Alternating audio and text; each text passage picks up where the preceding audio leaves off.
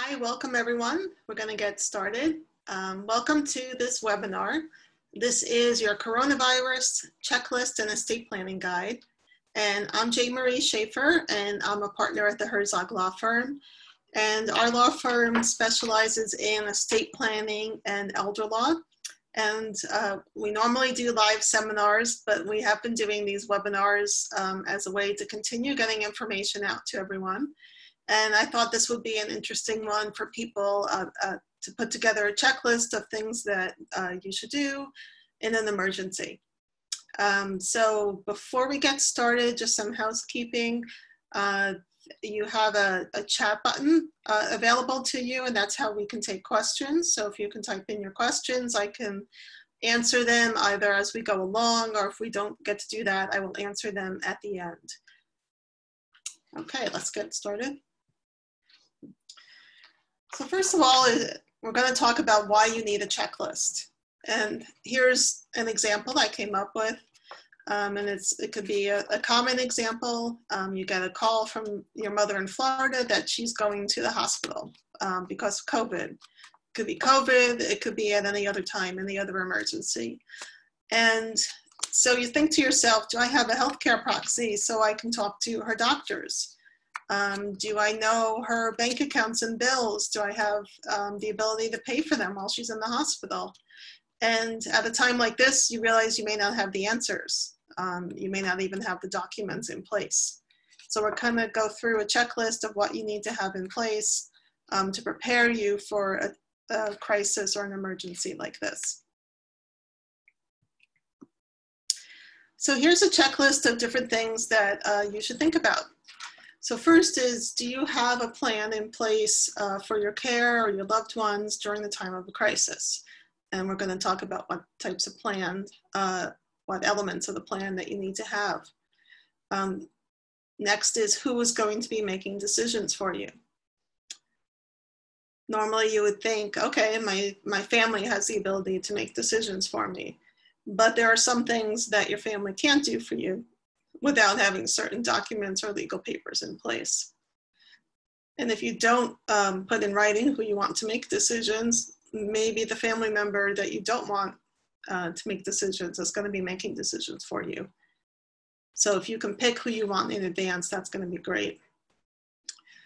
The next thing to think about is who is going to manage your finances. You know, do you have your bills set up on auto pay, or does someone still need to go in and pay the bills every month? Does someone need to deposit checks for you? Is all of your income direct deposited?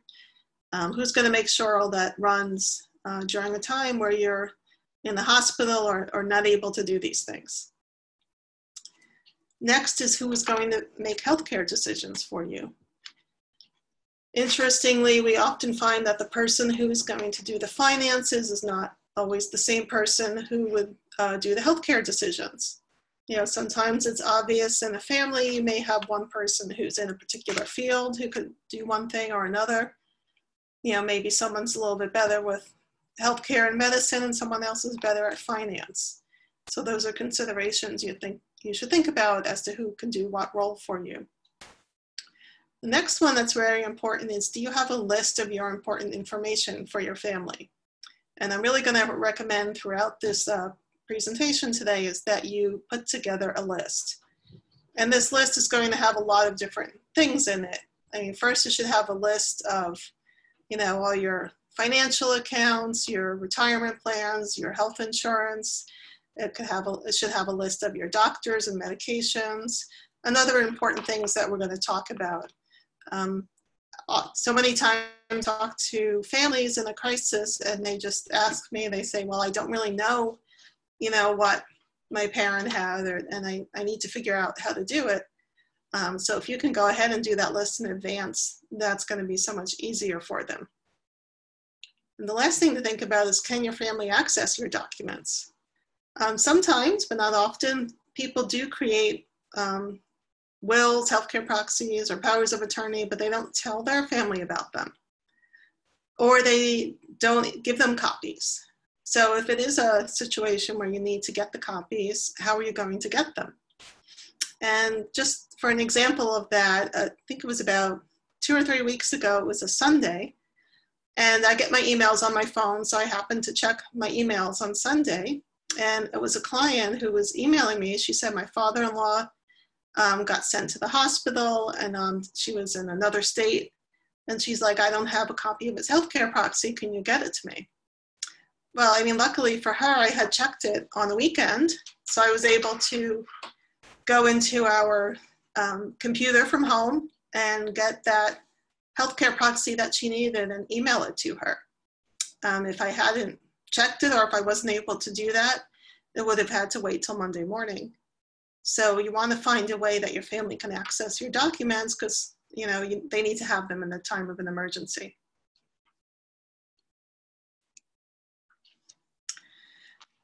So do you have a plan in place? And this is very important. Just kind of practical stuff. Who are your emergency contacts? If you were home alone and something happened to you, how would people know who to contact? I know that you can put contacts on your phone. So there's a way that, emergency personnel could look at your phone and determine who your contacts are. If you don't have that, you could put a list in your house. Generally on your refrigerator is the best place to look for a list like that. So think about where that information could be found so people can contact your family members. Next thing that's important, if you do live alone and you're a little bit older, you're getting a little bit, you have some health conditions, you should have daily check-ins to make sure that you're okay. So is someone calling you every day? Is someone stopping by? Are you going out somewhere so that if you miss a visit somewhere, someone would know and that you could be checked upon? Next one is, if you have health issues, do you have a medical alert? So this is, of course, the button that you press. I've fallen and I can't get up. And, we joke about it, but it does really help in an emergency. I have found that it's kind of half and half about whether people really want to wear that or not. So if you do have an elderly relative, it's really important to try and get them to wear that and wear it, not just have it in the house on the table, because that's not going to be accessible to you in an emergency. It really needs to be something that you wear so you can use. And the last one is, do you have a list of your medications and a list of your doctors? And this is important if you have many illnesses or you take lots of medications. As you get older, you may not remember all the medications and the doses. So it's important to have it written down. So for yourself, when you talk to doctors, but we're talking about times of crisis. So if you were brought to the hospital and your family member found this or they had this, they could show it to the doctors at the hospital and say, this is what this person normally takes.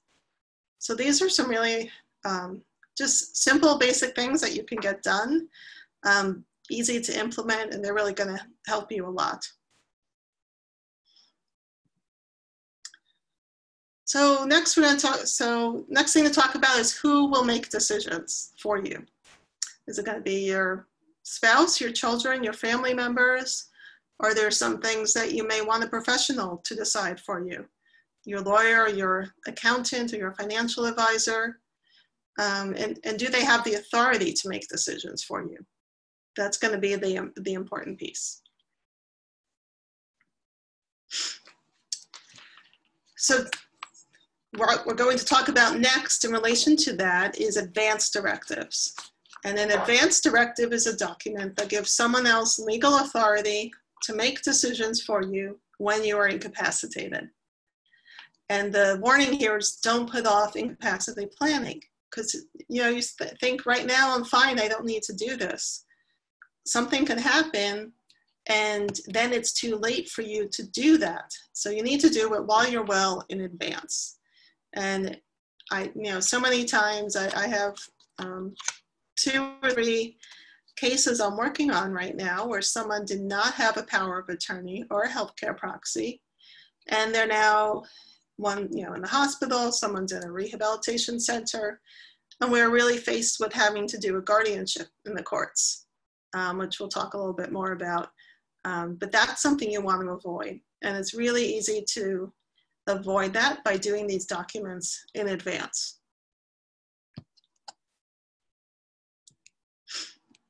So a power of attorney. So the power of attorney is the main document that you're going to use to have someone manage your financial and legal affairs for you. And as I said, if you don't have a power of attorney, you have to go to court. So the power of attorney, lets you pay bills, lets you handle real estate, insurance. It lets you handle gift making. There's a separate piece of the power of attorney that lets you make gifts. It lets you set up trusts. It lets you do Medicaid planning. So there is a lot of power that you are giving to the agent in the power of attorney, and it's important that they have all those powers. So it's also important that you think about who is the best person to do that. In the power of attorney, you can appoint one person or you could appoint two people to act together.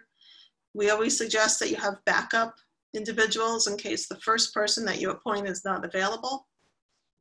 A power of attorney to be valid has to be notarized, and then for the gifting part, it has to be witnessed by two people. So it's important to get that done properly. It's also a very lengthy, complicated document. It's about 14 pages long. There's lots of things to initial and things to think about, different powers as you go through it. So it's always best to go through this with an elder law or estate planning attorney. You can get the form yourself online, but as we've talked about before with wills or with other documents, when you get it online yourself, there is a great risk of making mistakes. And then you may not have it done properly when you do need it later on.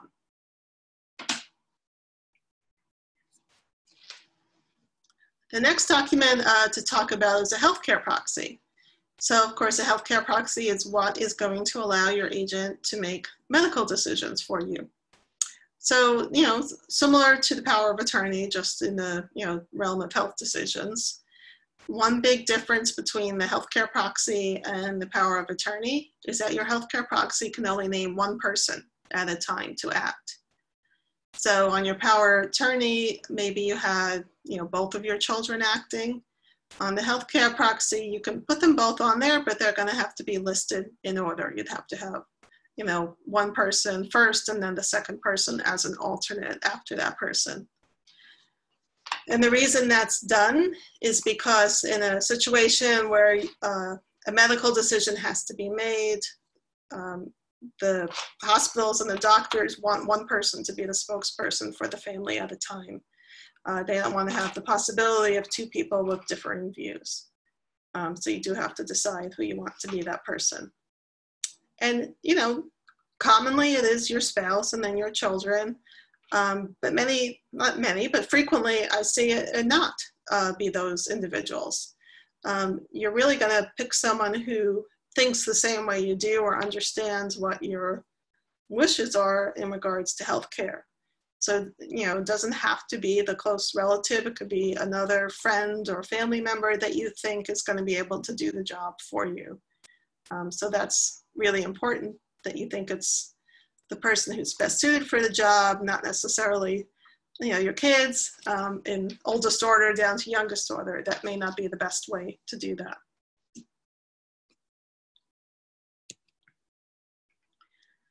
In addition to a healthcare proxy, you should have a living will or a MOLST form. So a living will is going to be a document that says what your wishes are for end-of-life care. And it's a document, it's in writing. Generally, you'll see it as the language saying, if I'm in an irreversible condition and there's no hope of survival, then I would not want artificial nutrition or hydration. And that's kind of the basics, is variations on that. And it's important to have that in writing, because if you were in that situation and there was a discussion about whether to remove life support or not, by having this in writing, this is evidence to the doctors that this is what your wishes are. And then this is very important in that discussion with the doctors and your family as to what to do for you. Another form that's similar, it's called a MOLST form. and that's medical orders for life-sustaining treatment. And this is generally for people who have, some kind of, serious health condition, and they meet with their doctor. This is a form that is signed by yourself and by the doctor. And then you go through all different types of questions. And these are some of them, do you want to do not resuscitate? Do you want to DNI, do not intubate? Do you want nutrition and hydration? Would you want painkillers? Would you want antibiotics, even if they, prolong your life, but you're not, your quality of life is not good. So this is it's a pink form, a hot pink form. It's a couple pages long, and it's a really great thing to do, to sit down and go through with your doctor, get all this sorted out ahead of time. You sign it, your doctor signs it, and now that's something in your medical records that can be followed. I am just talking, let's see, about, okay. So these forms are, the question was, are these advanced directives? So all of these forms are advanced directives. The power of attorney, the healthcare proxy, and the living will, because they're all saying what you would want done when you're not able to make decisions for yourself. So all of these are what I consider the advanced directives. And so these 2 or 3 forms are really important to have. I say 2 or 3 because the living will can be a separate document, or the living will language can be incorporated into your healthcare proxy, which is how we do it. We recommend that so it's all in one document. So it's just more efficient that way. But the healthcare proxy and the living will both have to be witnessed by 2 disinterested witnesses. So that you can do on your own, but you have to make sure the witnesses are not the person that you're appointing. It has to be someone else who's not the agent that you're appointing.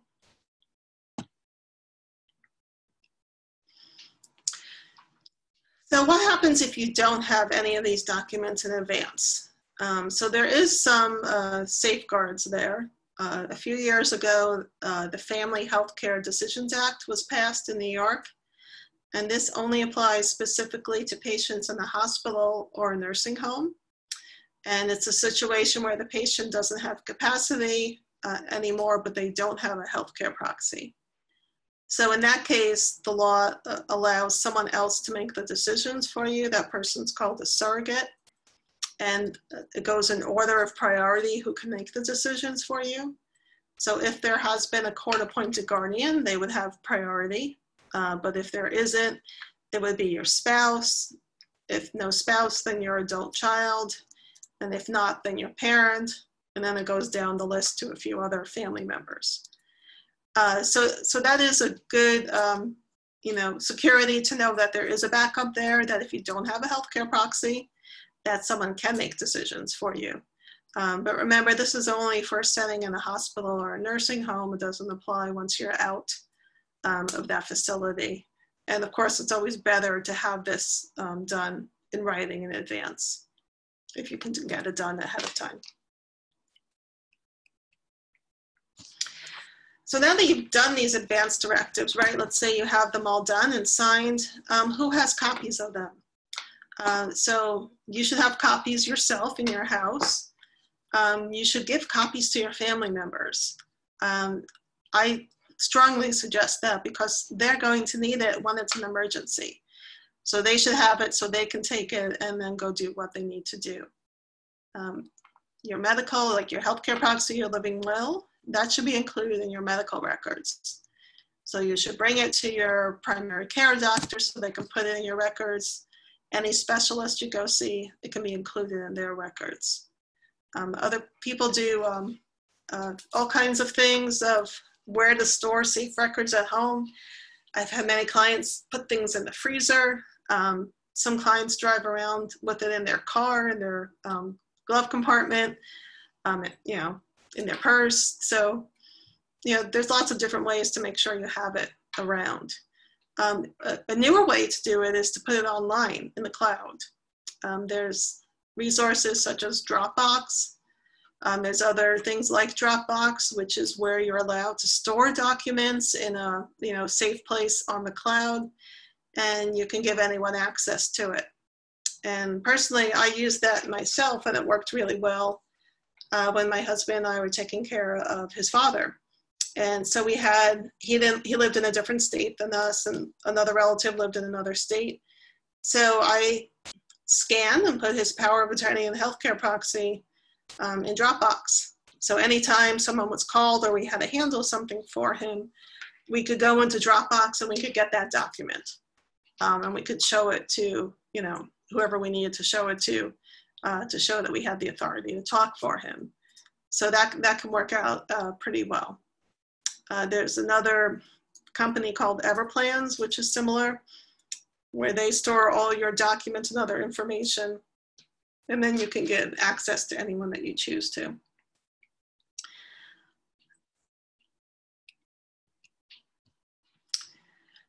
So after you have your advanced directives, or you've thought about that and considered that, the next thing to talk about is, do you have a will? So that's next on your checklist.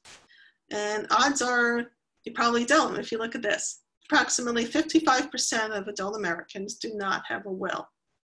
There's many, many reasons for that. People don't think they need it. They don't think they're going to die. They don't think they're sick, right? They haven't gotten around to it. Lots of reasons to put off doing a will, right? It's not exactly top of most people's list. But it's something that when we're going through the checklist, it's something you should think about and something that you should have, and we'll talk about why. So one reason to have a will is to think about what happens if you die without a will. If you die without a will, the laws of New York are going to govern who inherits your property. They're called the intestacy laws. And so if you die without a will and you're married and you have children, $50,000 and half of your estate goes to your spouse, and then the other half of your estate goes to your children. So normally that's not what most people's plan are.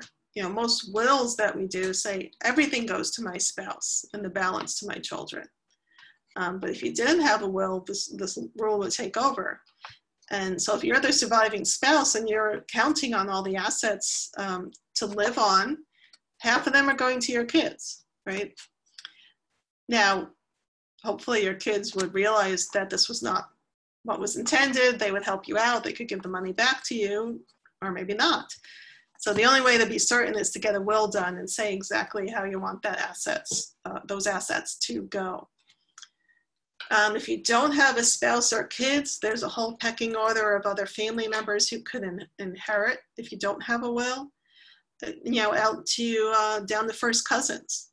So there could be many relatives. There could be relatives you don't even speak to who could inherit property if you don't have a will. So if you don't have immediate family members, but you don't want those distant family members to inherit, you need to do a will. You could think about maybe charities or other people that you want to benefit. That is not what would happen if you died without a will.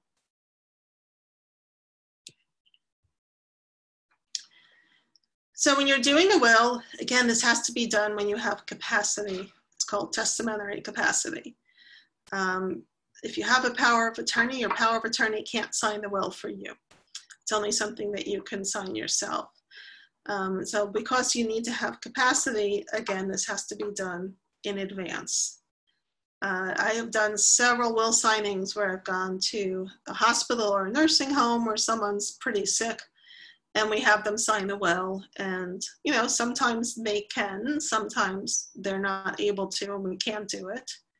The capacity to sign a will is that you know what your assets are. You know who is entitled to receive your assets, and you understand, the plan that you're creating, who is going to receive your assets when you die. And you have to sign the will in front of two adult disinterested witnesses. And so the reason for that is if there's ever a question as to whether you have capacity to sign the will or not, those two witnesses are going to testify in the future in a court as to your capacity when you signed the will. So the witnesses have to be disinterested. Of course, they can't be anyone who is named in the will. You can't be a witness if you're receiving something in the will. The affidavit of subscribing witness is just what those two witnesses sign that say that you were, of sound mind, you weren't under duress, no one was influencing you when you signed the will. Another common thing that happens is someone does a will, but they want to make changes to it, but they don't come back to the lawyer who did the will. And so you can't make handwritten changes or additions to your will. And this happened recently where someone had passed away, and on their will they had written things in. They had crossed out some bequests or changed the amount or the name of the person it was going to. And unfortunately that is invalid because the court isn't going to know whether that was you who made the changes or was it someone else who made those changes to the will. So if you want to make changes to the will, you need to go back to your lawyer and have the will updated, again with the two witnesses. Now there's many types of property that pass without a will. So when you're doing your checklist, you're going to go through and make a list of all of your assets. And as you go through the list of assets, you're going to see some of them have beneficiaries or may pass to other people. So first of all, any joint bank accounts that you have, they're going to go to the joint owner. So this is all regardless of what your will says. Life insurance, that's going to go to whoever you named as your beneficiary. Same thing with retirement plans. There are accounts called transfer on death accounts, so TOD accounts, and that can be on a bank account, it could be on an investment account. And what that means is you're naming a beneficiary on the bank account, just like your life insurance or your retirement plan. So that person will be able to access the account after your death. Real estate. So if you own real estate jointly with someone, it is going, well, depending on how it's worded, it can pass to the survivor. So if you're married and you own real property together, that when the first spouse dies, that's going to go to the surviving spouse. If you're not married and you own real estate jointly with someone else, so this happens frequently. Let's say there's like a camp property or some other property that parents leave to their children, and now they all own it together. If you own it as joint tenants with right of survivorship, what that means is that when one person passes away, the survivors own it. If you own it as tenants in common, then that means you each own your share separately. So let's say we have 4 siblings owning the property and one of them dies. Now their kids own the property with the other 3 siblings. And so it's a separate interest, so you get to pass that down however you want. So it's important to look at real estate especially, but all these other things to see how title is held. See if you've named a beneficiary on the account. Check who the beneficiaries are. Are they outdated? Is it someone that you want to change who the beneficiary is? I've had people come in with life insurance that names their parents, and their parents are long gone, right? So it was life insurance they had from when they were young, and they just never updated the beneficiary. So it is important to double check these things as part of this list, as part of everything that you're doing.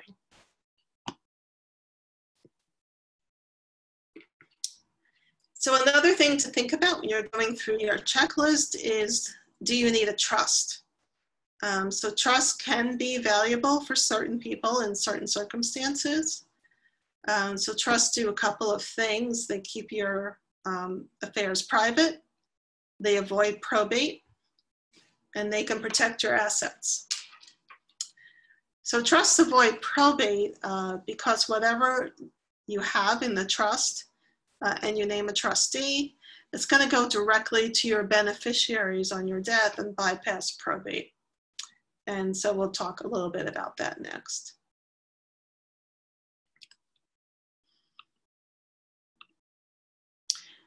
So there are two types of trusts. There's revocable trusts and irrevocable trusts. So a revocable trust is a trust that you're in control, you're your own trustee, so you manage the trust, you can amend the trust, you can put property in and out of the trust. And the main reason people do that is to avoid probate on your death. And there was a question about probate, so we can talk about this a little bit. So, what is probate? So probate is the process of getting appointed as an executor. So you have a will, right? You sign your will, you name an executor in your will. Now when you pass away, that executor needs to step up and take over and start handling things. But they can't do that just because you name them in the will. The will has to be filed with the court along with the probate petition. The court has to review it. Everyone who is named in the will receives a notice. People have a chance to contest the will. 9 times out of 10, no one does. And then the judge approves it and appoints the person named as the executor. So that's the court process that happens. And the executor is the person who starts that process. When you have a trust, you don't need to go through that process because the trustee of the trust is going to now take over upon your death and distribute those assets, and they don't need to have that court approval. When you're in the probate process, the estate has to stay open for many months. That's to give creditors time to file any claims, gives you time to pay off any bills or expenses. You have to report back to the court on what you did with all the money and how you distributed it. When you have a trust, there is no reporting to the court. There's no oversight like that. You do report to the other beneficiaries informally, but it's not as formal as a court process. The estate has to be open for at least 7 months to allow creditors to file their claims.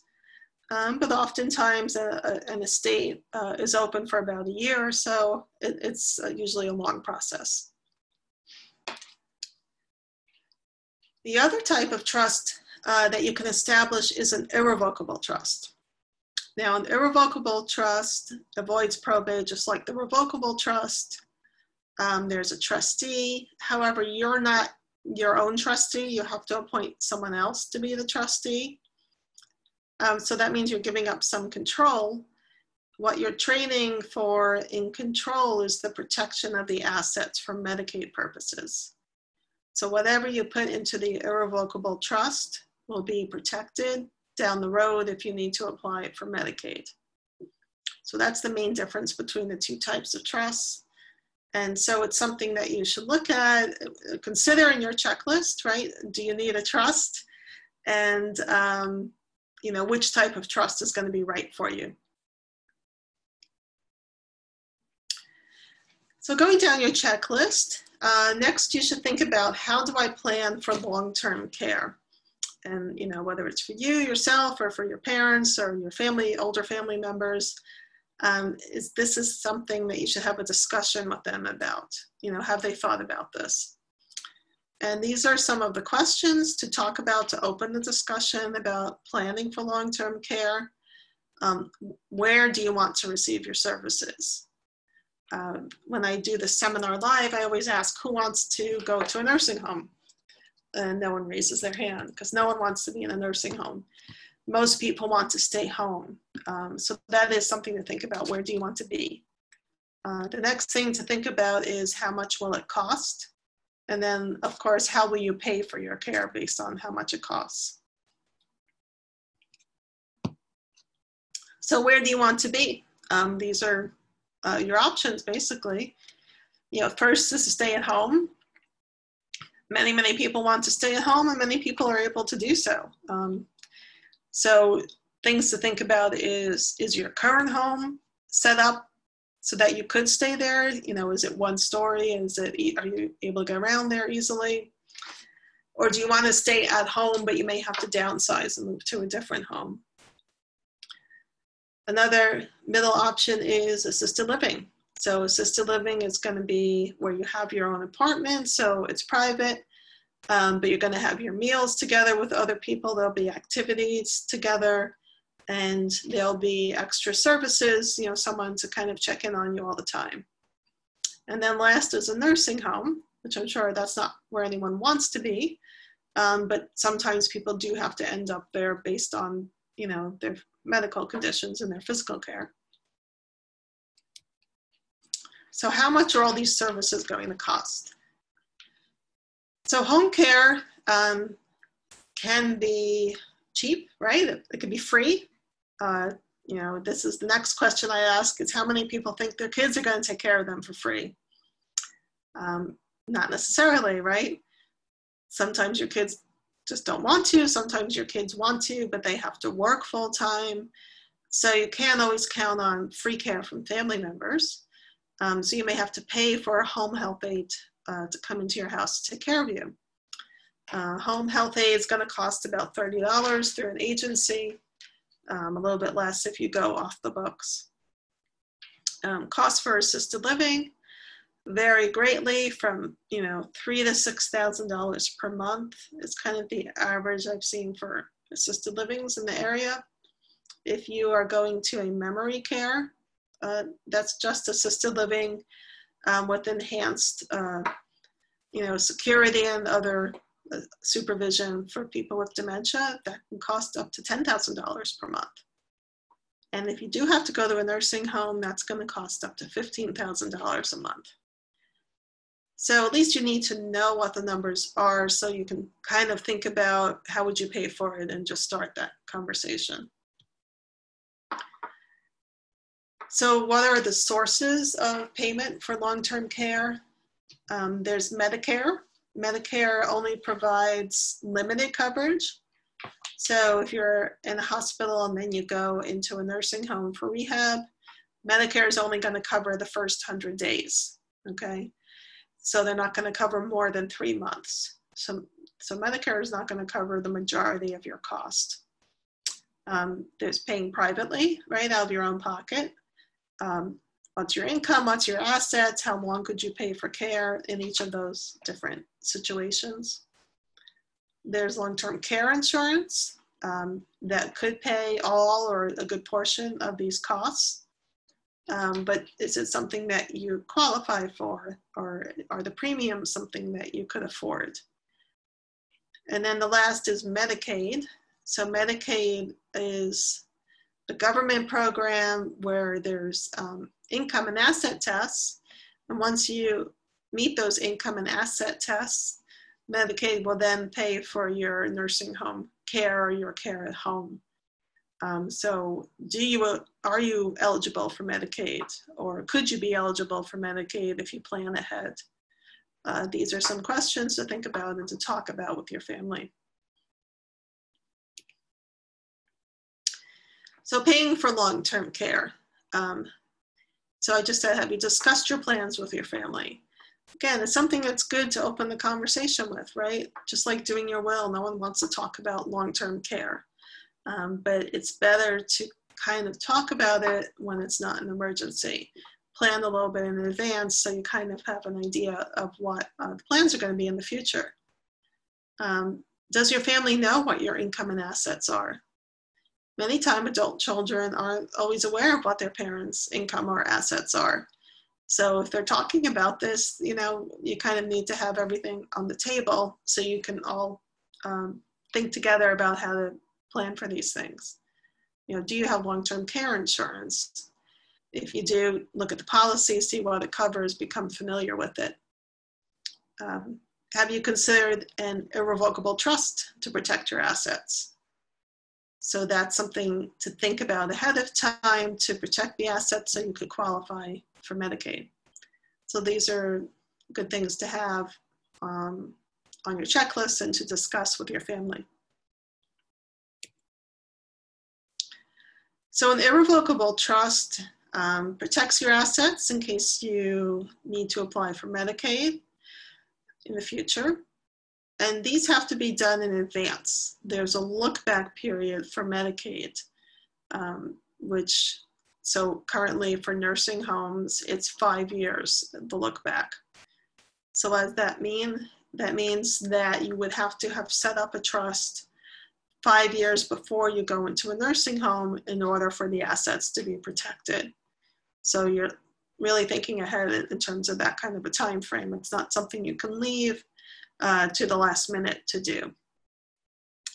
Currently, there's no look back for community Medicaid. So community Medicaid is a program that pays for you to receive care at home, where home health aides come into your house. So that you don't have to start 5 years in advance. You could, under current rules, and just keep that in mind for a second, you could set up a trust now and you could be eligible for community Medicaid next month. So, but however, that is changing in the future. There's been a change to the Medicaid rules this year, and beginning on October 1st of this year, community Medicaid will have a 30-month look-back period. So that's 2.5 years. So if you're thinking about planning ahead and doing a trust, for community Medicaid where you may need home care, it would be good to get it done before this look-back period starts. So otherwise, you're going to have done it 2.5 years before you need the care. And these are just this is kind of just a checklist, a brief overview of items. We've had other webinars where we talk more extensively about qualifying for Medicaid and community Medicaid and what these new Medicaid rules mean. So you can listen to one of those webinars to get more information about this. So Medicaid planning. So there's a couple of things you can do to plan ahead to qualify for Medicaid. So of course, we were just talking about trusts where you can create a trust in advance. You can use exempt transfers or spend downs to reduce your assets. So again, this is just a brief overview of the Medicaid rules, but for Medicaid, you can only have around $15,000 in your own name to apply for Medicaid. There's some transfers that are exempt. There's some assets that are exempt that aren't going to count towards that, mainly your retirement plans. And you could also just spend down your money. By spending it down, I mean spending it on things that you need, purchasing things for yourself or for your house or a car. Gifting money away you can't gift money away because that would count against you for Medicaid. There's crisis planning. So this is for all those people who haven't planned in advance, okay?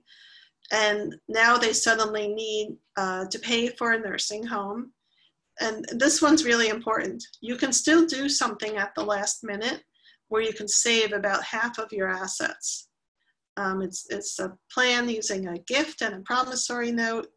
And the situation where you would use it is, let's say you haven't done any planning, and unfortunately, maybe you fall or you need to go to a nursing home for rehab, and then it turns out, whatever, due to your health conditions, you're going to have to stay there.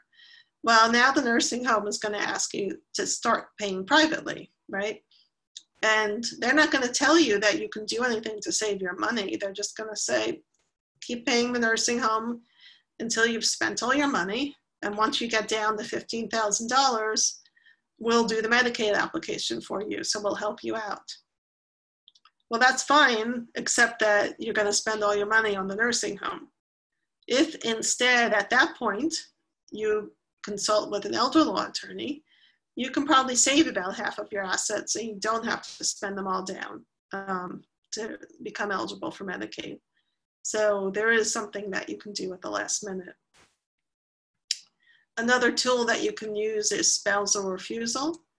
That's if you're married and then you put all of your assets in your spouse's name. And if now your spouse is allowed to have about $74,000 of assets and you can still qualify for Medicaid. However, if your spouse has more than that, they can do a spousal refusal, which means they refuse to use those assets to pay for your care, and you can still get Medicaid. The drawback to that is that the county can then come after you and sue you when you do a spousal refusal. They can sue the spouse with the money. The benefit, though, is that the spouse could then settle with the county and agree to pay their share of the nursing home costs, but you are paying what the county rate is for the nursing home rather than the private pay rate. So it's a greatly reduced cost. You know, if a nursing home costs about $15,000 a month, what the county rate is probably about $7,000 or $8,000 a month. So in certain situations, a spousal refusal could be a good tool to use, and it could save you a bunch of money. Okay. All right. So there's a question here before we go on to the next one is, what documents do you need to have originals of? Okay. And that's a good question. So when we do our documents for you, we keep all the originals or a full set of the originals in our office. We give you, well, we have you sign more than one original of certain documents. Most things that you need to do, you can use a copy for. So your healthcare proxy, I'd say you almost always can use a copy of it. I really haven't had a doctor's office, ask us to provide them with the original copy. Powers of attorney, they're a little bit trickier. You should be able to use a copy, but there are times where banks will say that they want to see the original power of attorney. If that's the case, you certainly can do that. Sometimes a bank will say the power of attorney, let's say it was a couple of years ago, they'll want an affidavit to say that the power of attorney is still in effect, that it hasn't been revoked. So powers of attorney can be a little tricky. Sometimes we try and get around the requirement that you give an original to the bank by us doing an attorney certified copy, which is us saying that this is a true copy of the original, and that will often work at the banks. So you shouldn't really have to have originals of anything. Copies should really work most of the time.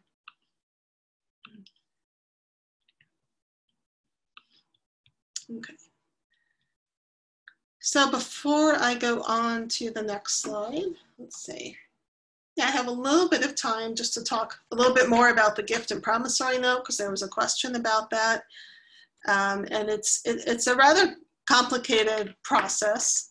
But to give you the, the overhead view of it, what you're going to do is, let's say you have $100,000, right?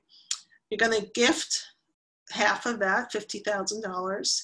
Now, whenever you gift money and you apply for Medicaid, there's a penalty period associated with that. So that gift of $50,000 is going to create a penalty period of, let's say, about 5 months. So what that means is for the first 5 months after you've applied for Medicaid, you're not going to be eligible for Medicaid because of that gift. So you're in the nursing home, you've applied for Medicaid, and now you have a 5-month penalty period. So that's when the promissory note comes into play. With the other $50,000 that you have, you're going to give it to one of your kids or a family member, and they're going to sign a promissory note. So they're going to pay you back $10,000 a month, which is going to be used to pay the nursing home during the penalty period. So you have split your money in two, right? You have half of the money being used to pay the nursing home, and the other half is a gift, which is going to, at the end of the 5 months, your children are going to be able to keep that gift, and then Medicaid will start paying for the nursing home. So that's kind of the, the 10,000-foot view of that plan. There's a few factors that go into it, basically looking at your assets and your income and the cost of the nursing home. But that's kind of generally the plan, that we want to end up saving you about half of your money.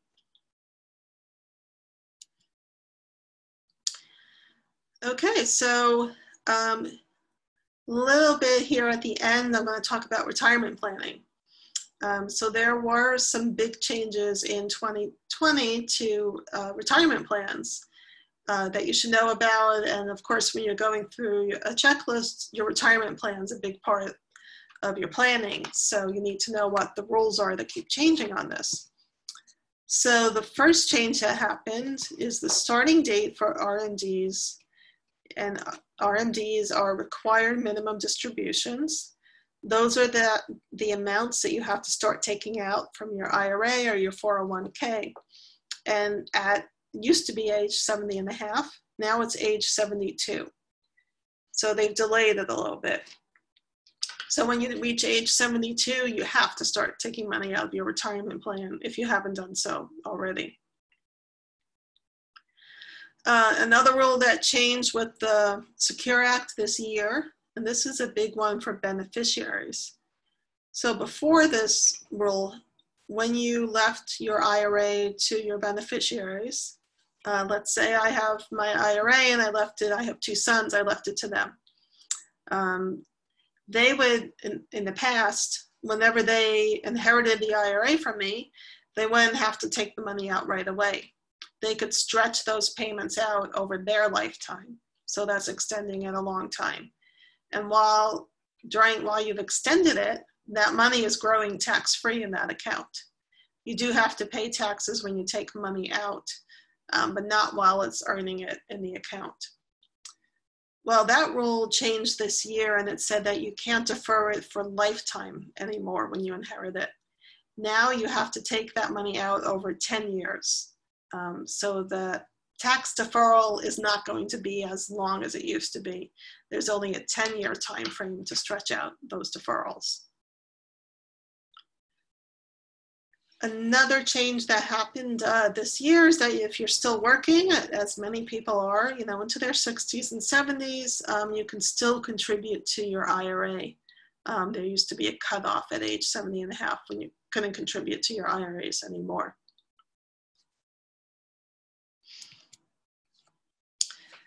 And there was also some, in terms of your retirement plans, some laws that were passed to provide relief because of COVID this year. And this was part of the CARES Act that was passed because many people's retirement plans, I mean, gosh, you're probably afraid to look at it, right? They've gone down significantly in value, or they've gone down and come up and gone down again, like most people's have. So there's a couple different things you can do. So one thing is if your retirement account is decreased in value, so you don't really want to touch it, right? Because it's gone so low. You can waive the IRS waived your RMDs for 2020. So you can skip taking a distribution this year if you want to let your account kind of build back up in value. 2 other things that happen in regards to retirement plans accounts, and this is to help people out who are having financial difficulties because of COVID. So the first one is that you can borrow up to $100,000 from your retirement plan, and the loan payments are going to be deferred through the end of the year. So that's really meant to kind of get you through the end of the year, get you through a crisis. Alternatively, you can withdraw up to $100,000 from your retirement plan without a penalty. So normally if you're under 59 and a half and you take any money out of your retirement plan, you have to pay a 10% penalty. So the IRS is waiving that penalty. The other thing they're doing is, of course, anytime you withdraw money from a retirement plan, you have to pay income taxes. So they are deferring any income taxes on that withdrawal for up to 3 years. So they're pushing that tax off to the future. So these are just important things to know, as for many people, your retirement plan is probably one of your biggest assets, and it's something that you really need to look at and to manage as best you can. All right, so I'm just gonna go briefly back over the checklist. So these are things you should do. So do you have an emergency plan in place? Who should be contacted, right? How can people get your information? How can I get access to it? Do you have advanced directives in place so someone could take care of things if you were incapacitated? Do you have a will or a trust? They're important, as we saw, to avoid the intestacy laws and to make sure your property goes to who you want it to go to. Does your family know where your documents are? Do they have a copy of them? Have you discussed your long-term care wishes with your family?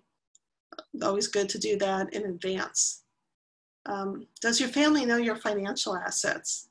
And there's many different ways to organize your information. You can get organizers online. I know at our firm in the past, at our client seminars, we've given out an organizer. They're great to have.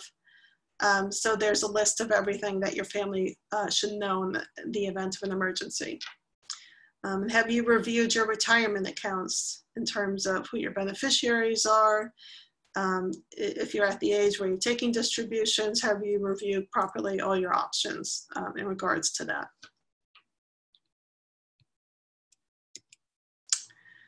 Okay, and we are at the end here.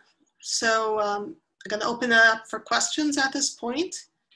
I think I saw a question pop up before. Let me check here. Oh, how can we access this presentation? So after today, probably tomorrow or by the end of the week, we'll have this presentation up on our website where you can access it, or if you actually want a copy of the slides, you can email us and we can send you a copy of them afterwards. Let's see, another question. Okay. All right, so again, thank you all for coming. If you want any more information or you have any more questions that are specific to you, you can set up a free consultation with me or any of the other attorneys at the firm by calling us or emailing us. Another way you can find out more information is to listen to us on the radio. We have a radio show every Saturday morning at 8 o'clock. It's on Magic 590 or 100.5, and we take questions on there and we talk about the same types of issues: long-term care, elder care, and estate planning. Okay. All right, so I don't see any more questions coming in, so thank you for listening and have a great day.